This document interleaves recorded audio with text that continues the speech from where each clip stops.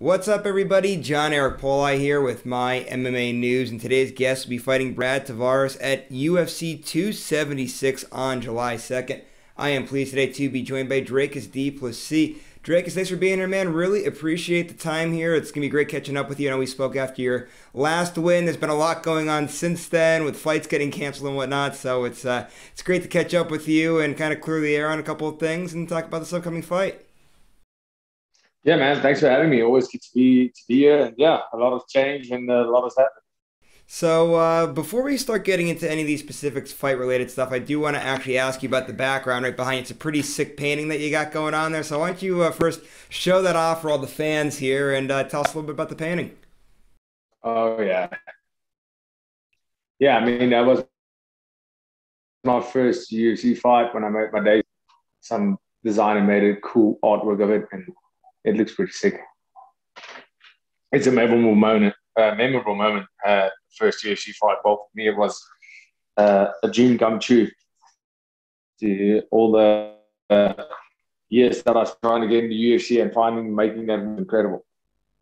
Yeah, so obviously I know that you have a lot of other cool stuff too, right? That jersey is a pretty cool thing too. So go ahead and explain the jersey too. There has your nickname on it, number 69. You get that from the United States too, right? Yeah. We had to make it's still not 69, obviously the number. Still looks right. You have those fan jerseys. It's pretty sick. It came out very sick. All right, so now we have all that cool stuff out of the way. Let's start getting into some fight-specific stuff here. So last time that we spoke was coming off your knockout win over Trevin Giles. You got an extra $75,000 for that. That was on, of course, the Conor McGregor card, so the bonuses were a little higher. Since that time, you were booked to fight, I believe, with 4 different opponents from December to April. Nothing ended up happening. It's got to be frustrating. It's got to be tough for you there. We'll start with the Andre Moise fight.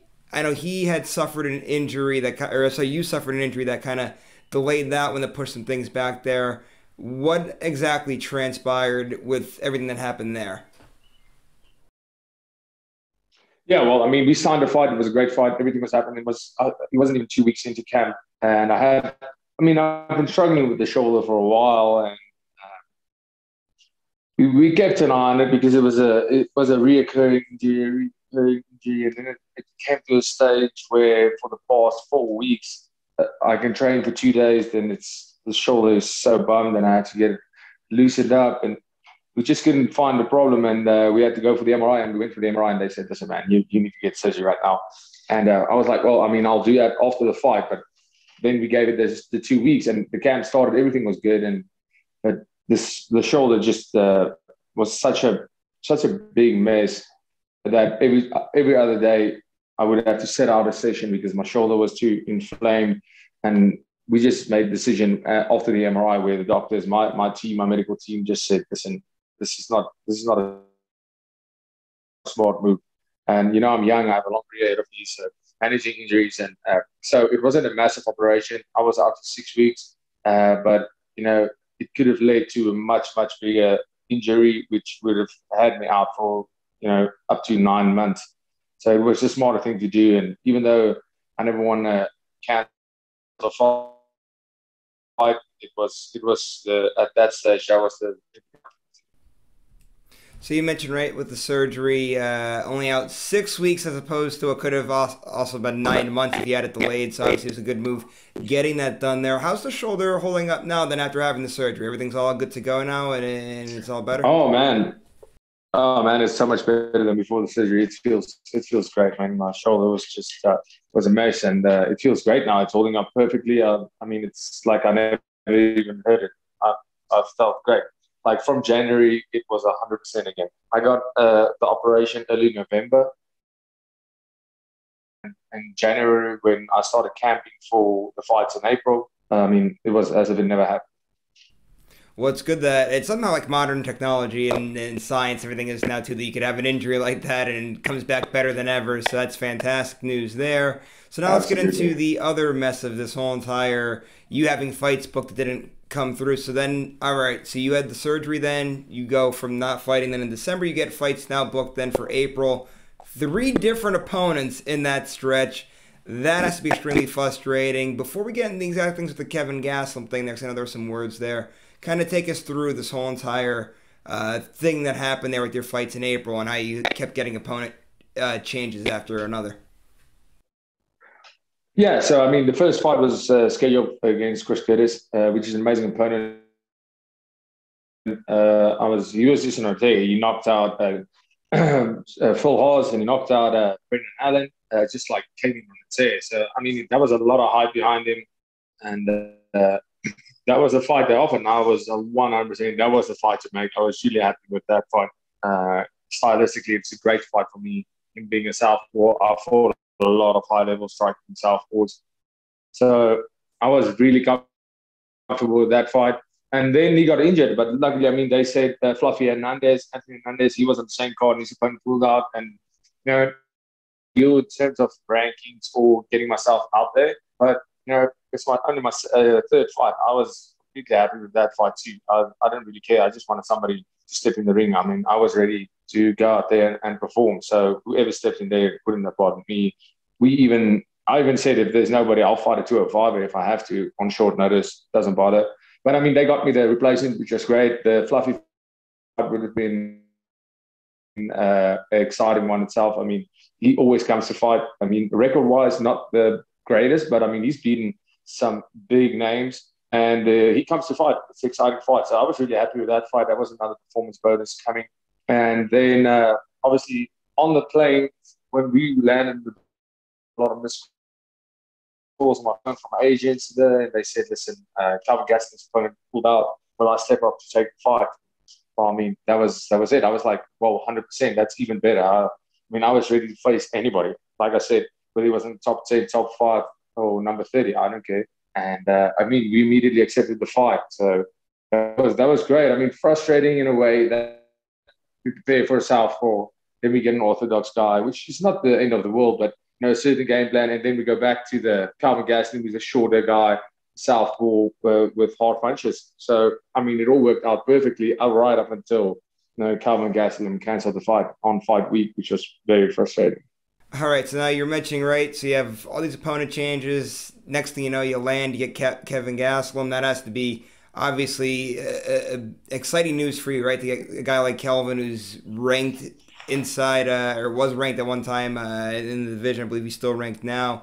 Obviously, that doesn't happen, and you were pretty upset with it, right? I believe you kind of used words like that he took food off the table, if I remember quoting you correctly there. I know you were pretty upset with it. What was it that you were so upset with that, and are you guys cool now with everything that kind of happened there? Yeah, absolutely. I mean, I have all the respect in the world for Calvin Gastelum. He's a pioneer in the sport. He's had some amazing fights.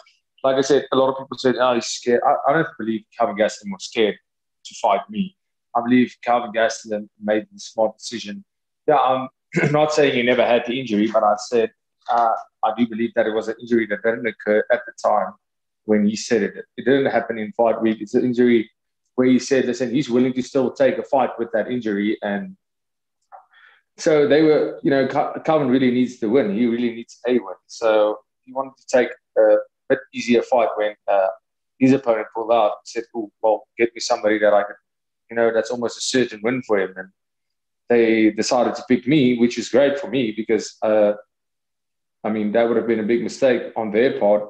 And I don't know if they watched tape. I don't know what it was. I don't know how that all played out. But, I mean, conveniently, they decided not to take the fight. And like I said, I do believe he was injured, but I don't believe he was injured that needed the operation. And that happened on the fight week. So what I'm saying with that is if he pulled out of the fight, when his opponent pulled out, it would have been the perfect opportunity for him to say, okay, cool, fight's cancelled. I'll get my surgery, do what I have to do. But then ultimately their decision to take me and say they want a fight, they want a replacement, had me give up my opponent to somebody else, and then ultimately being left out without any fight. That's not being paid to fight. That's the thing. Like we traveled. I was already in the States when this happened. The cost of camps, the cost of accommodating my whole team in the US and flying everybody over, living in a hotel because we come out earlier because the time zones. We come out quite a bit earlier. So, I mean, that first week, that's on your own. You have to pay for that by yourself.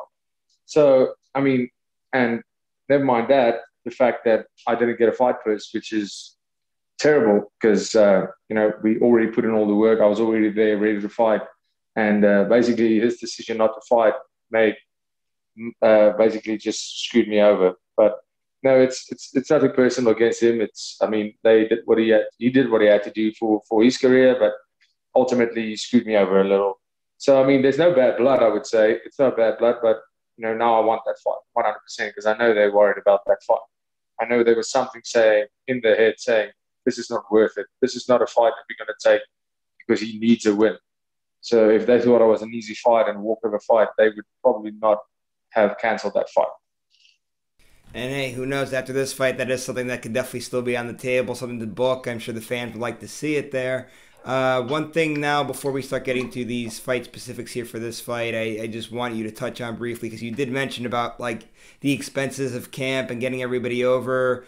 It's not easy being in a different country when the fights are over here in the United States, right? We were talking before we came on air. Your travel is ridiculous to get over to the United States. So just go ahead and tell everybody what this travel is going to be like, right? So you're fighting on July 2nd. Kind of explain the travel procedure just to get over here, to get into the United States and kind of get ready for your camp there on July 2nd. Yeah, well, all the visa admin aside, that's one thing being from South Africa. But no, traveling is not a problem for me. But when the past two fights in the UFC, we were still in COVID situation, so traveling was really hard. A lot of restrictions, so no direct flights from South Africa to the US. We have 36-hour flights, 10-hour layovers. It's tough, but no, it's 100% worth it. That's why we fly out 2 weeks or 10 days at least before the event to acclimatize to different time zones, which is 9 time zones to Vegas in South Africa. And right now, I think we have a direct flight, which is a 16-hour flight to either Atlanta or Newark, and from there on, we'll fly to Vegas. So, I mean, that is a lot of travel, but it's not the end of the world. It's 100% worth it, and it's great to fight in the United States. I enjoy fighting there, but flying all the way there and not having a fight, that's. All right, so now let's start getting into the fight specifics here. We'll start with your opponent, Brad Tavares. Obviously, veteran now at this point. He's been in the UFC for a little while. He's fought guys like Israel Adesanya, the current champion, Robert Whittaker, a former champion, Yoel Romero, title challenger there. So he's fought a lot of the biggest names in the division. Just talk about him a little bit as an opponent, what you've kind of seen out of him over the years here as he's fought, and what you're kind of expecting him to present on fight night. Yeah, I mean, Brad Tavares is absolute. He's an incredible fighter. He has 20 or 21 UFC fights. He's fought the best of the best. And he always comes to fight. He's not a walkover for anybody. And I mean, what I expect from him is the same. He hasn't changed his style over the years. Maybe added something here, something there, but he hasn't changed his style. He's going to come for that brawl, and well, that's great. I mean, my last fight was a very decorated striker, and in Trevor Giles. So I mean, Brad Tavares, he's basically fought everybody. So he's 35 years old, if I'm not mistaken, and yeah, I mean. He's seen it all, he's done it all, and I believe he's on the way down, not on the way up, with all due respect. I think he is an incredible fighter. He's one of the toughest dudes in the division, and really one of the toughest fights that you could have within the top 15. He's really one of those guys, if you fight him, you're going to have a big fight in your hands. It's not going to be he's not just going to give up. He's not going to be thrown off his game by anything you can do. He has seen it all. He's fought the champion. He's fought the former champion. He's fought multiple title challenges, which is great for me, because the statement that I can make by beating Brad Tavares, and the statement that I will make by beating Brad Tavares, is that the champion couldn't finish him, and I'm going out there to finish him. The champion couldn't do it in 5 rounds, and I'm going out there to do it in under 3. So before we talk about some future plans there, because you were mentioning how it kind of will open up a lot of doors for you with the win, I do want to talk just a little bit about your training camp so far. Obviously, you're in camp right now. How's your camp been going as you kind of put the final touches on it now before fight night? Yeah, fight camp's been great. I mean, obviously, when I came back from my last fight, but that didn't happen. I spent a few 5 weeks down in South Florida, and when we came back, I mean, I was still in fight shape. My weight was ready. So, I mean, we just had to keep on and make some changes in terms of fighting Brad Tavares. as to any other opponent, but not a lot of changes. I'm focused on my style, not his style, but we had to do maintenance and then peaking at the end of the day, and I feel incredible. I'm injury free. I feel ready to go. We had the hardest session day that's double the fight distance with multiple opponents, and I feel ready to go. My camp's been going great. We did everything. We checked all the boxes, and it'll show on fight night. And this whole travel to Sanford MMA, it's kind of a regular thing for you. How exactly do you balance it then, too? Obviously, I know you're out of South Africa. Your coaches, when when you have your fight, are all from South Africa. But how exactly do you kind of go about getting down then to South Florida and spending the time at Sanford MMA and working with those guys as well? Yeah, well, I mean, the first time I went there, I think was 2017, and then I went for a couple of times, and then so it's basically a cross training. So I go there and spend some time over there. Uh, learn from all their expertise. They have an incredible team there. They have a lot of UFC fighters. They have Michael Chandler there. They have Kamaru Usman. They have a lot of incredibly great fighters over there. And then, of course, Coach Henry Hooft, Craig Jones, wrestling coach. They have Burns BJJ, which is, just incredible people to learn from. And it's almost like we do a cross training there where I learn stuff from them, bring it back with me, and just to see a little different view of what the sport's all about. And this sport is just ever evolving and changing so fast. And if you don't adapt to that, or if you don't set your eyes to where you can learn from everybody, then you're going to be in big trouble. So it's basically how we do it. So I go there for 4 or 5 weeks when you don't have a fight schedule, and I'll come back to finish off my camp. The last 8 weeks or 6 weeks of my camp back here in South Africa. Obviously, not this year, but the big COVID years, there was 2 years where South Africa was banned from a lot of countries, United States being one of them. So it was incredibly difficult. So it wasn't really possible to go there. But the time I just spent there again was incredible. All right, so now let's start talking about these future plans here a little bit, right? You mentioned that a win kind of opens up a lot of doors for you. Obviously, coming into this fight, he sits, I believe, at number 12 this is at the time of recording this anyway. He's ranked number 12 in the world in the middleweight division. Obviously, a win you would expect, I would think, to get you a ranking then. So you get the win. Are you expecting to have a number next to your name? And where do you kind of then think you kind of go from there? Because, like you said, it does open a lot of doors for you. Yeah, absolutely. I think after this win, I'm going to get that number 12 spot next to mine. I think that's what's happening. After this fight, I'll be in the rankings, and then it's a matter of time. After this fight, I would love to get another big one in before the end of the year. Maybe a Gastelum, maybe whoever. But hopefully a top 10 opponent, and see.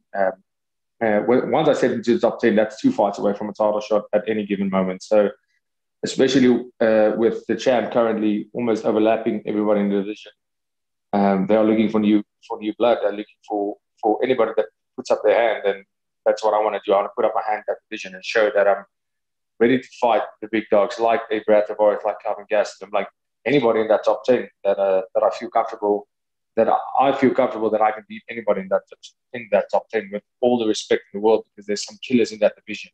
I just know what I have.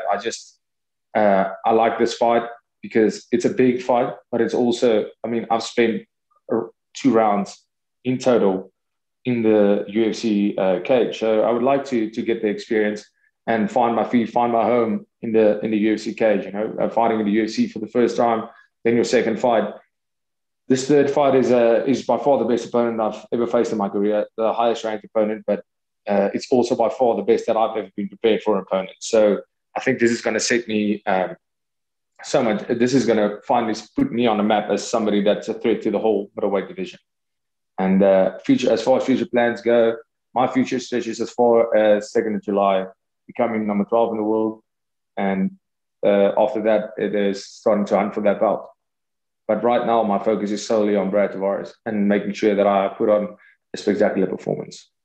So you had mentioned there, right, about the current champion, Israel Adesanya, kind of starting to lap people, and the division kind of needs some new blood. Well, he's actually going to be headlining the card that you're on there, obviously getting some new blood to a degree, right? J.R. Cannonier, I know he's been around for a little while, but First time those guys were squaring off. First time Cannonier's getting the title fight. Just want to get your thoughts on that matchup and how you see that kind of playing out. Yeah, I mean, Jared Cannonier is an absolute beast, coming all the way from what he weighed, heavyweight, light heavyweight, being successful in both, coming down to middleweight. I mean, he's just a specimen, but I honestly believe his age is counting against him at this stage. And fighting a guy like Israel Adesanya, I think Cannonier has the power advantage in this fight, but I just believe that Izzy is just going to be too slick, too quick, too smart. He's just such a decorated striker that I think that's going to be really hard for Cannonier to enter and be able to land those power shots, since Izzy is so tall, so long, and he knows how to use his reach. He knows how to stay out of harm's way, and he knows how not to get taken down. We all know, can say, like, Izzy doesn't have wrestling, doesn't have grappling, but up until this point, nobody has proven that. He knows exactly how to stay out of range. He knows exactly how to prevent takedowns. And I don't see Cannonier being able to change that. I think he's at this stage where he is. He's just too focused, just too quick. Just Cannonier being a great fighter. I just think everything that Cannonier can do, Izzy can do better. So it's interesting with Izzy, right? I think you laid out kind of the blueprint with his fights there perfectly. I did want to actually touch on that a little bit here. Obviously, outside of his loss to Jan Blachowicz, which took place at light heavyweight, as far as the 185-pound division goes, man, he's just kind of running right through things there. And every time he has a fight, it seems like we try to find like a narrative, right? So like when he fought Marvin Vettori, it was, well, hey, he just lost to Jan, and Marvin's a big guy, and Marvin could take him down. Well, Marvin couldn't take him down. Now, like, we're at this matchup here. Well, Jared Cannonier has the power to put anybody out there. He can land that shot that knocks him out, but obviously it's a lot easier said than done. When you look at Israel, is there a way of beating this guy, or does this kind of have to be a way of you have to be on that day and he has to be off, so to speak? Yeah, I mean, at the end of the day, it's MMA, and like we said, if you go on stats and our 100 fights, that Izzy would win this fight 95 times, but it's MMA, so if one shot lands, the whole game changes. One big takedown, one big shot can change the whole game for Izzy or for Cannonier in both ways. But yeah, Izzy has done really well in applying his style of kickboxing and striking to MMA, and he has a great team behind him. But I think, and if you were to fight him, not to play into his game, and you have to be extremely fit. You have cardio. You have to have the cardio to go 5 rounds and put up an immense pace with a lot of pressure. You don't want him to gain momentum. You have to be able to stop every momentum he has, either by countering or either by getting him up against a fence and being able to almost bully him. Because I don't think he's tall, but I don't think he's the strongest middleweight. I don't think he has a lot of power. He's not a very muscular guy. He's very lean. He's very tall. So almost you have to make it an ugly dogfight. But at the same time, be very wary, because you can't just go out there going guns blazing. Because at the end of the day, he's like a sniper. He finds the spots and he knows where to hit, and he's very accurate. He throws punches from all angles, kicks from all angles. So when you fight Izzy, you have to be able to go forward and stay focused, but still make it a dogfight. And that's how I believe somebody could be beating Izzy. If you could see the last Robert Whittaker fight, it's almost like Whittaker did what he needed to get in, but he was so excited to get in that he couldn't do what he had to round off what he just did. He was on Izzy's back. He should have stayed there. He had Izzy in a lot of positions where he could have been beneficial, but that's easier said than done, like you said. But it's almost like Marvin Vettori did great on getting in on Izzy, but didn't round off his takedowns very well. And that comes down to cardio, I believe. I believe everybody in that top 10 is extremely fit, but you need that something extra if you're going to fight Izzy. All right, man, it's been great here today speaking with you. We touched on a lot of different topics there. Just to close us out here, go ahead and plug your social media so people know where to follow you at. You have anybody you got to plug, sponsors, management, teammates, coaches, whoever. Floor is yours. Take it away. Man, thank you so much, guys. Give me a follow on Facebook, Dricus Du Plessis, also Twitter and Instagram, Dricus Du Plessis. And Oh, sorry, just got a call there. Yeah, Instagram, Twitter, at Dricus Du Plessis. Give me a follow, and my team at CIT MMA.